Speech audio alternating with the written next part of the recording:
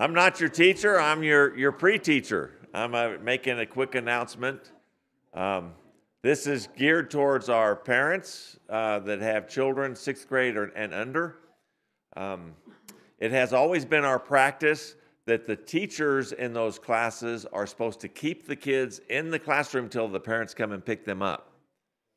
But if either side of that breaks down, then we have a problem. So we have reminded all of our teachers that they're supposed to do that, but then for them to be effective, the parents need to then go and pick up their children. So if our parents would, shortly after the first bell, start making their way back to their kids' classrooms, that would be appreciated, because we want to protect all of our kids, and we want to make that a practice that they aren't just turned loose, especially the 2- and 3-year-olds and the 4- and 5-year-olds, because they're at that age that they're really fast, but they're not really thinking very well. So they may not end up in here. So anyway, but that is for all of our kids 6th grade down. If you would please make it a practice to pick them up, we would appreciate that. And that's on Sunday morning and Wednesday night. Thank you. And now we've got our guest speaker this morning that's going to do us a great job. Thank you. Well, good morning. As you're aware, Jared is not here today. He's enjoying a vacation with his family, and I've come to have a high regard for Jared. He does a great job with our kiddos, and it's an important job, and it's a challenging job, and he does a great job with it. We're going to deviate also. He's been leading in your discussion in the Thessalonian letters, and we're going to deviate from that, and we're going to kind of play off the prayer breakfast that we had yesterday morning. Had a great turnout. It was a very uplifting experience, and we're going to focus on the title on the screen of "Lord, Teach Us to Pray." So let's begin with a short prayer, and then we'll begin our discussion today. Our Father, we're grateful for another beautiful day and the opportunity to come together and to open your Word. We're thankful that you've revealed yourself to us through your Word, and we ask for open hearts and greater understanding, because we realize that as we search your Word, we strengthen our faith. Continue to give us the things that we need and help us always to have grateful hearts. In Jesus' name, amen. There's an old saying that if you want to do something well, want to know how to do something well, you ask an expert. For example, if you want to know how to invest in the stock market, you might call Warren Buffett. He might give you some advice. If you want to improve your golf game, you might talk to Richard Sutton. If he's not available, maybe Tiger Woods might be. But if you want to improve your prayer life, Jesus is the person to visit with. He understood it, he believed it, he preached it, he practiced it. And so the disciples came to an expert with a very simple request. In Luke chapter 11, the first verse, Luke says, one day when Jesus was praying in a certain place, when he finished, one disciple said, Lord, teach us to pray. That could have a double meaning. Maybe teach us how to pray, but I think that disciple is saying, Lord, teach us to pray. Just teach us to do it. We want to pray like you pray, with the frequency, with the fervor, with the intensity, with the consistency that you pray. And so he's going to honor their request. He's going to teach them to pray, and he's going to do it in various ways. First of all, he taught them to pray by example. There are 26 references throughout the gospel recorded where Jesus is praying. And he prays in all kinds of circumstances, all kinds of situations, for all kinds of reasons. When he fed the 5,000, it was a long day. He'd been healing, he'd been teaching. He feeds the 5,000. He prayed over the food before he distributed it. Then afterwards, he sent the crowd away, and then he went into a mountain to pray. Mark 1:35 says, while it was still dark, he got up and went out to pray. Luke tells us that from time to time he would often slip away into an isolated place to pray. He prayed all night before selecting the 12 apostles. And who can forget that agonizing prayer in the garden on the night of his arrest that John records? So he taught them how to pray. They saw him pray, and that probably is what prompted their request of teach us to pray. We want to pray. We want to learn to pray like you pray. But he also taught them by precept. He gave them some do's and don'ts when you pray. First of all, he said, pray secretly. Now, he's not condemning public prayer, but there are times when we need to go away by ourselves and pray. Go somewhere where you're not distracted. Go somewhere where you're not interrupted. Go somewhere where you can focus. He said, go into your closet and pray. Create an atmosphere, a place of prayer, a place of significant, special significance. For example, in Acts 16, Paul would normally go into a city. He would go to the synagogue. There he would find religious people who were already acquainted with some of the basic foundations. But when he goes into Philippi, there's no synagogue, which indicates that there's not a significant Jewish population there. But he did learn that there was a place of prayer. A group of women would go to the river and they would pray. It was not a holy place, but it was a special place. A place where they could go, focus, concentrate, and pray. So he says, pray secretly. He also says, pray sincerely. Sometimes we get into habits where we simply repeat, meaningless repetition. There's a difference between praying and saying a prayer. You can say a prayer just repeating words to the point that they lose their meaning. But pray from the heart, he said. Vain repetitions, repeating the same words, the same phrases, over and over until they lose their meaning. Simply reciting empty words. So he says, pray sincerely, pray from your heart. And then he says, pray specifically. Prayer is not for God's benefit. He doesn't need my prayers. Prayer is for my benefit. When I pray, I'm reminded of my frailties, my shortcomings, my needs, my dependence. God doesn't need directing. He doesn't need reminding. He says, you have not. Why? Because you ask not. Ask in faith, nothing wavering. He already knows what I need before I even ask. And so when I pray specifically, I remind myself of my needs and my dependence. I remind myself of where my many blessings come from, and it gives me an opportunity to express gratitude for those blessings. So he taught them to pray by giving them an example repeatedly. He taught them to pray by giving them some do's and don'ts. Don't pray like that Pharisee did in the temple. He tells the story of the Pharisee and the publican who go into the temple to pray. The Pharisee uses that expression, uses that opportunity, as Pharisees often did, to make the prayer about themselves. God, you're really lucky to have me on your team. All these wonderful things I do, all these rules that I kept, and the publican in the corner who will not even lift his eyes, Lord, have mercy on me, a sinner. So he says, the Pharisee is a good example of a bad example of praying. So pray secretly, pray sincerely, and pray specifically.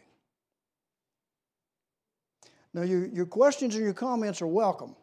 I've got a lot to talk about up here, but you're welcome to add in anything that comes to your mind. Well, not anything, but the third way he taught them to pray was to give them a model. He gave them a pattern. He gave them a template, as it were. We sometimes call this the Lord's Prayer, not because he prayed it, but because he taught it. He didn't need to pray this prayer. He didn't need to ask for forgiveness. He didn't need to ask for direction. And it's easy for us, because we're so familiar with it, to recite these words without really grasping the meaning and the depth of what he's saying. It's not intended to be a rote prayer, to be recited. What he's saying is, these are the kinds of things you need to include when you pray. You need to add praise. You need to add thanksgiving. You need to make a request. Here's your pattern. Here's your model, but not word for word. So praise, adoration, request. He said, when you pray, pray like this. Our Father, who is in heaven. Sometimes it's difficult for us to comprehend this being God, this powerful, majestic, omnipotent, omnipresent spirit being. How do we as humans grasp that? He's unbounded by time. He's unbounded by space. We remind ourselves of his greatness. O Lord, our Lord, how majestic is your name in all the earth. When I consider the heavens, the work of your fingers, the sun and the moon and the stars, why would you bother with us? But you do. And so to kind of get our arms around who this being is, we use metaphors, comparisons. God is like. David said, God's like a shepherd. And David could understand that. He is a shepherd. And he knows the sheep, their literal survival depends on the shepherd. They can't make it by themselves. He gives them, he feeds them, he directs them, he guides them, he protects them, he nourishes them. He does all the things that they have to do that they can't do for themselves. Sheep have no sense of direction. And folks, neither do we. It is not in man to direct his own steps. And we know that in our heads. We don't always practice that in our lives. And so God's like a shepherd. Maybe we can kind of relate to that. But when Jesus used one example of what God is like, he said God is like a loving father, which he uses here. The example is Luke 15, the parable of the prodigal son, and that loving father who welcomes that prodigal son back home. And so Jesus referred to God as Father, and he directed us when we pray to do the same thing. Here he tells them to address them as our Father. The word there is the word Abba, A-B-B-A. It's a term of endearment. It's symbolic of love, of acceptance. It suggests God is a provider. He's a protector. He is one who administers discipline, guidance, nurture. I never referred to my dad as father. A formal term, like my kids don't call me father. They call me dear old dad. And it's a term of endearment. And that's the term that Jesus uses here. And he's in heaven, not in a specific place. That term suggests he surrounds us. He's everywhere. He's all over. He's in the heavens. When we have needs, he meets them. When we're hurting, as a loving father would do, he gives us comfort and relief. Doesn't keep score. No resentment. No saying, don't bother me with that. In fact, he instructs us to be anxious for nothing, but in everything, by prayer and supplication, let your request be made known. Everything. Nothing is too big. Nothing is too small. When I'm hurting, when I'm criticized unjustly, when I'm injured, when I'm afraid, when I'm happy, we have a Father to comfort us, to hold us till it gets better, to deal with our hurt. He has unlimited resources that he's more than willing to share, and we know, as Paul said, he can and he will do abundantly more than we ask or think. My God shall supply all your needs because he's a loving Father. David said, because he's my shepherd, I shall not want. Any thoughts, comments? Give you a chance to talk.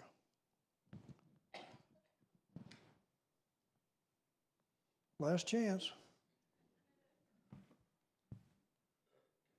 Hallowed be your name. It's a term of adoration, consecration, a name to be revered. This says, folks, when you pray, be aware of who you're talking to. This is not something that you take lightly. It's a statement of fact rather than request. It's an acknowledgement that his name is holy. It's unlimited power, majesty, love, resources. When you say these two things here, and it maybe not register with us every time, what you're saying and recognizing and acknowledging, I've got a standing appointment with the Creator of the universe. Well, that's a staggering thought. Staggering thought. You know, a while ago when I mentioned Warren Buffett and Tiger Woods, the chances of you sitting down with them across the table pretty remote. But to think that you have a standing appointment with the Creator of the universe, anytime, anywhere, any place, he's there. Your thoughts on that? Yes, sir.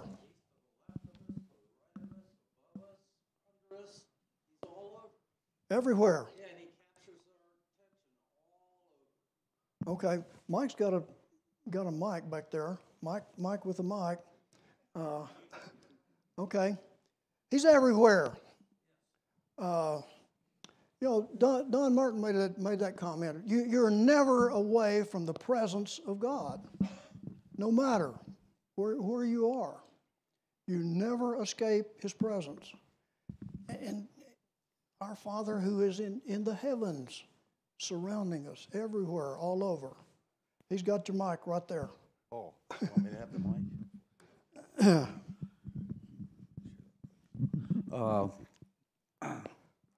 Let's see. My children that we raised never called me father either. Right. They always called me dad or daddy. Yeah. And I know it says in the Holy Scriptures there in Matthew 7, call no man father upon the earth, which I know the faith of the Catholic faith. Sure. They call their priest father. Right. And that should not be. Should not be. Okay, good comment. Lord, teach us to pray. Your kingdom come, your will be done on earth as it is in heaven. God, expand your kingdom. It's here, but pray that it'll be expanded. Pray that it'll be found in places where it doesn't exist yet. Pray that it will grow. Pray that it will grow in my heart. The rule of God is what this term kingdom suggests and implies. Your will be done on earth as it is in heaven. There's an old country western song that says, thank God for unanswered prayers. And the gist of it was this guy went back to his high school reunion 25, 30 years later. And this girl that he was so in love with in high school that he thought he couldn't live without, and she broke his heart. And when he went back, she had changed. Not in good ways. And he said, God knew what he was talking about when he said, you don't want her. And the same thing happened. How often have you prayed for something and it didn't happen? And then time passes and you say, thank God for unanswered prayers. I'm glad he didn't give me that. We've got an example. The road to Emmaus got these two travelers who are returning home after the crucifixion. They're traumatized by events that they have witnessed over the weekend. They had put great hope in their future in Jesus, and now he's gone. We had hoped that he would free Israel from the Roman oppression. What God had done was free mankind from sin and death, and they're concerned about politics. We had hoped is often followed by words of disappointment. What I wanted didn't come. What came, I didn't want. Our prayers are often short-sighted. Your will be done. What if God had honored the prayers of those Jews who wanted a military conqueror setting up a kingdom, an earthly kingdom? Good thing he didn't answer that prayer. You know, a long car trip can kind of teach us about how God deals with us. When our girls were small, we'd travel to visit Cheryl's parents. It's about a 7-hour drive. And that's kind of comparable to God transporting us from home to heaven. Both demand patience, a sense of direction, a driver who knows the destination, understands the trials of travel, the worth of reward when you get there.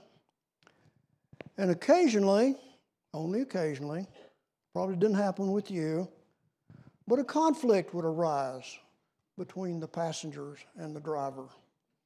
Because children have no concept of time or distance. And so they would oftentimes make requests. And I couldn't honor all their requests. We couldn't stop at every McDonald's. We couldn't stop at that amusement park that looked like a lot of fun because they lost sight of the destination. If we honored every time they wanted to stop, we'd never get there. God's desire for us is to reach heaven. The itinerary will include some stops. It'll include some diversions to kind of encourage the journey. But he frowns on stops that will deter or impede our arrival at our destination. When his will and my desires collide, I need to remind myself of who the driver is. He's more concerned with my safe arrival at that destination than with my immediate desires. Those requests are not always evil. They're not unfair. They're not rebellious. They're just unnecessary, and they're ill-advised. But they're just not in my best interest. The passenger may disagree, that new job, that new house, that promotion would be indispensable to my happiness. God knows otherwise. And he says, no. Let's go a few more miles. There's some better options down the road. His thoughts are not my thoughts. As the heavens are above the earth, so are my thoughts above your thoughts. It's important that I trust that. Your will be done. My prayer should be not that my will be done in heaven, but your will be done on earth. And I should be an instrument in accomplishing that.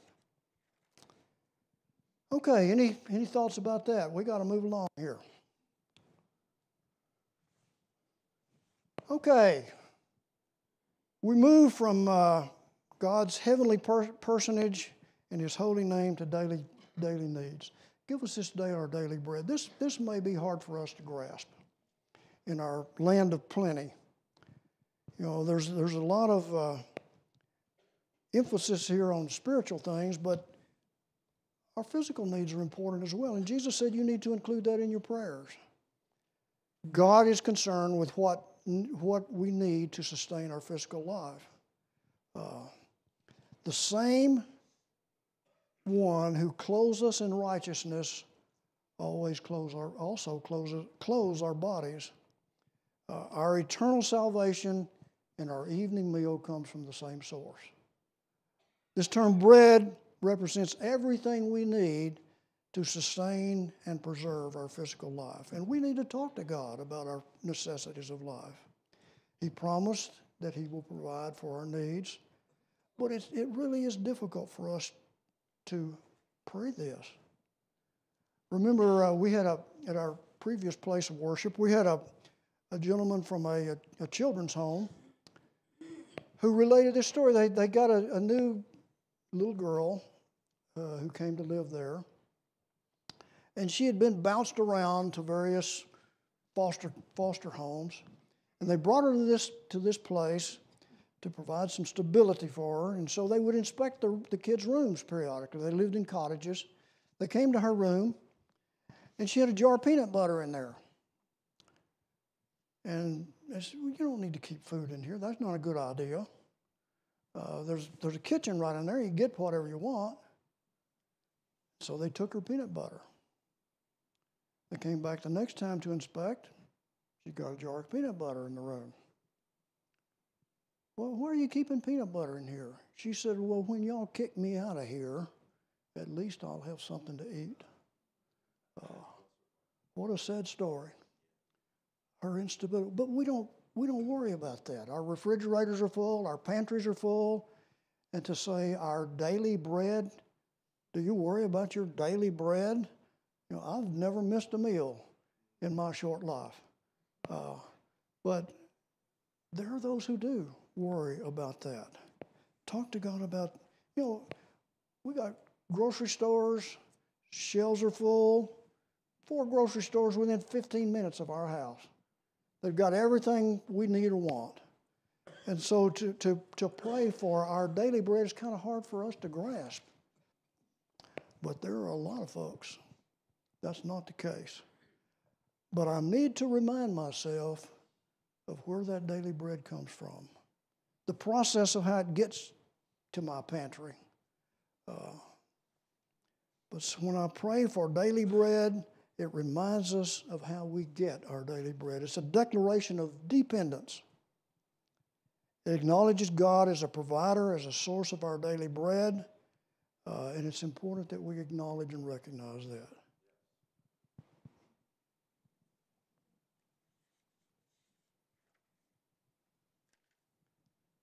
Forgive us our sins. This is a great concept. As we realize and we repeat this, in order to receive forgiveness, we've got to extend forgiveness.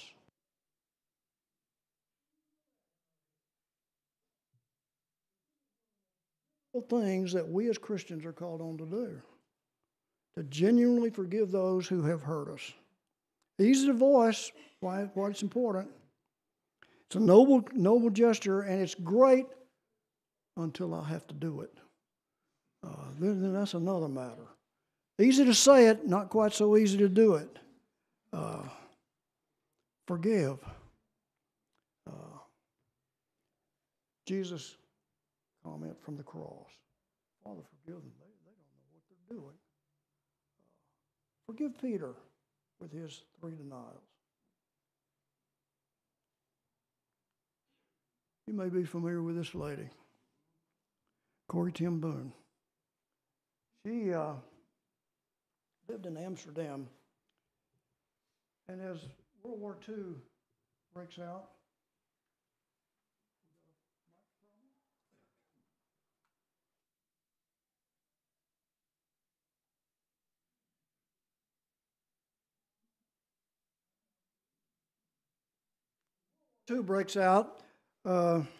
she and her family were touched by the assault of the Nazis on the Jewish population. She's not Jewish. Her family's not. But they had compassion and determined to do what they could do in order to rescue as many of these people as they could. They built a kind of a secret room in their house, and over a period of time are credited with probably rescuing about 800 individuals, getting them out of the country to a safe place. But they got caught. And Miss Boone and her sister and her father were shipped off to concentration camps. Father went to Auschwitz. She and her sister went to an all-female camp called Ravensbrück. It's in northern Germany. By 1945, about 50,000 women had been housed in that camp.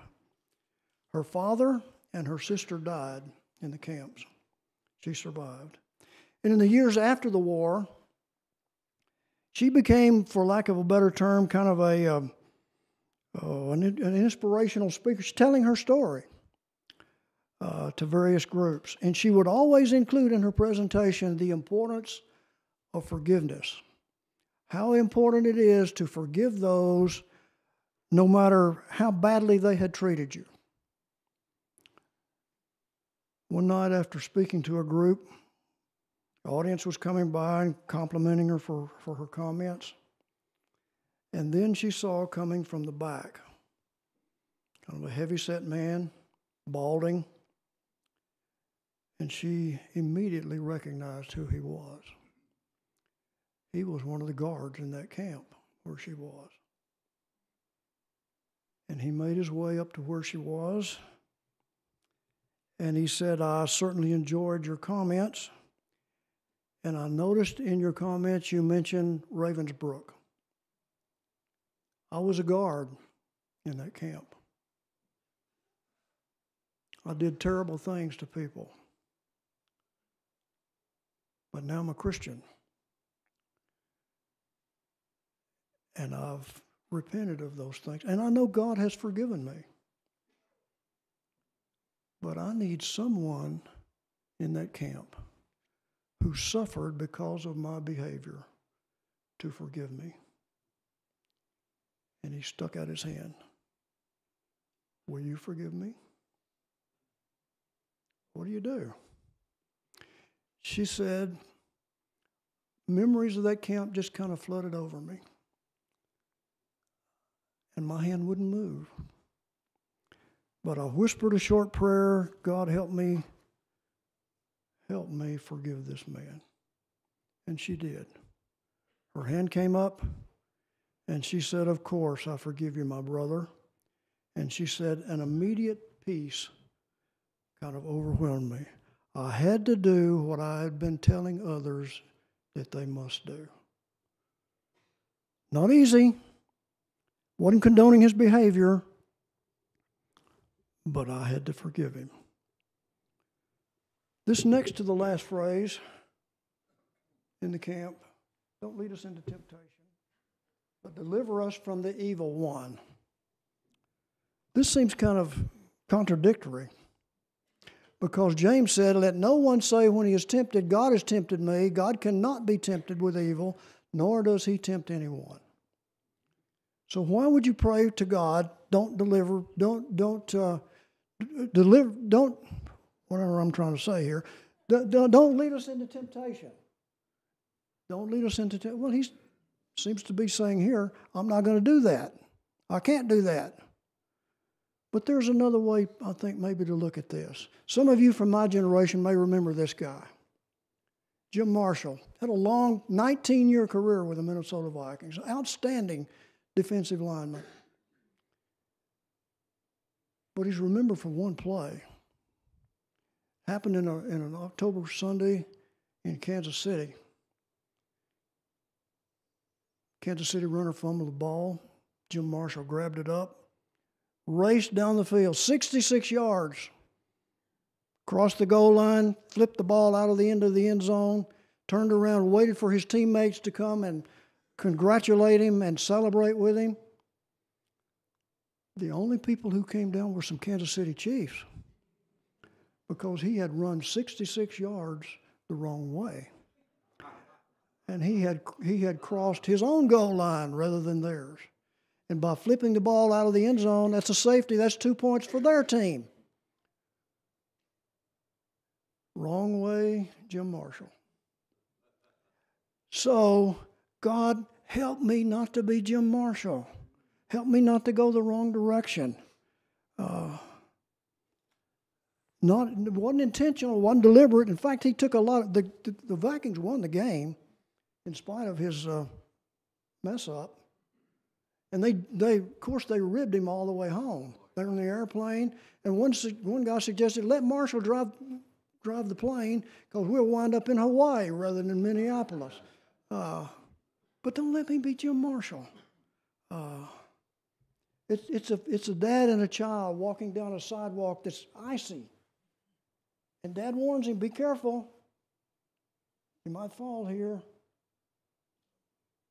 But the boy being the boy, takes off, slides on the ice, feet go up, bottom goes down. And Dad said, told you, God help me to heed warnings, hold my hand, lead me through those difficult places, those slippery spots. Guide me, direct me, help me. Don't help me avoid those temptations rather than plowing ahead with my own devices and direction.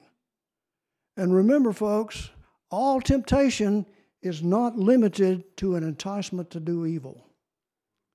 A lot of temptations involve other things. Discouragement, doubt, self-sufficiency, arrogance, pride. Father, help me avoid those temptations as well. Okay, any comments or thoughts? Yes, sir.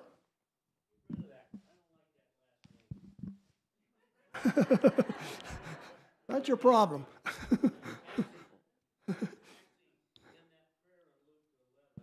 Right. Sit over here and thank you, Paul. In 1 Timothy chapter 2, I urge that entreaties, prayers, and petitions and thanksgivings be made on behalf of all men. In that prayer in Luke 11, he covers all of those. He does. He absolutely does. Thanksgiving for what we have, petitioning on somebody else's behalf, entreating God to make sure we don't end up in some kind of terrible situation of temptation, whatever, but sure, covers all three. Get rid of that name. Okay, we'll move on. He says, oh, you got it. Okay. Yeah, I got it. They gave it to me. You'll have to be careful. Marshall might arrest you.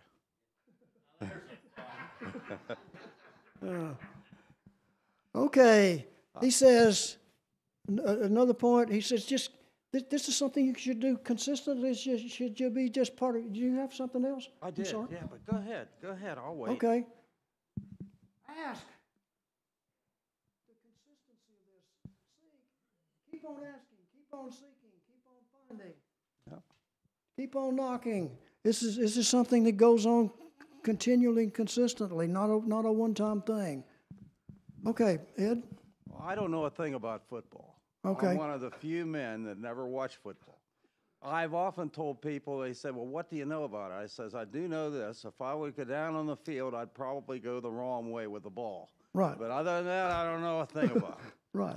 But when I was a young boy, a young man, young teenager, maybe even an older teenager, I got really absorbed into baseball with the Pittsburgh Pirates.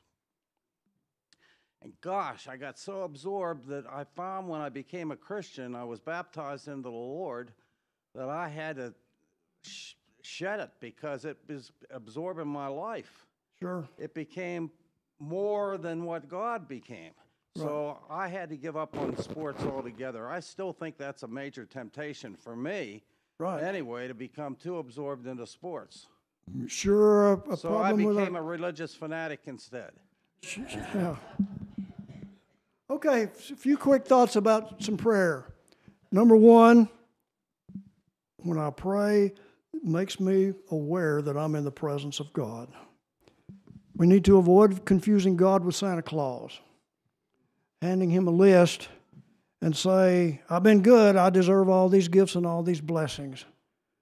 I've done a few minor things, but they don't count. And the fallacy of trying to manipulate God.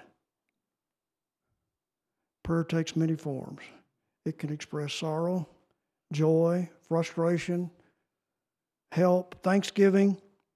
Let your request be known in all things by prayer and supplication. Can deal with many, many topics and many ideas and many issues. And as Marshall said, it contains praise, requests for physical and spiritual needs, forgiveness, guidance, direction, all of those things. Prayer is always available. No matter, anywhere, anytime. Jesus prayed early in the morning, late in the evening. Decision time, Paul said, I give thanks always for you. Puts us in touch with other people. Gives us an opportunity to express our gratitude, source of our blessings. Not that we're entitled to these good things just because we're good people. We're given these things because of who God is, not because we deserve them. Puts us in touch with other people. That prayer group yesterday that we had was uplifting, and we prayed for each other, and we prayed for all kinds of things. Our Father, give us, forgive us, lead us, deliver us. The early Christians prayed for each other. That's one of the ways that they were able to bear one another's burdens and to weep together, rejoice together. Prayer has limitations. You know, our culture says you can do anything you put your mind to. Well, we can't. We obviously have limitations of things we can't do. We have no control over our health, the forgiveness from others, the weather, the disease, how other people behave. But we pray for God's intervention. And prayer says, I am important in God's sight. God thinks I matter. And He invites me to approach Him with my needs, with my cares, with my concerns. He says, cast your cares on me, for I care for you. It's a reminder of the price that He paid for me, of the promises that He extends to me, and the prize that awaits me. Lord, teach us to pray. Any last-minute comments?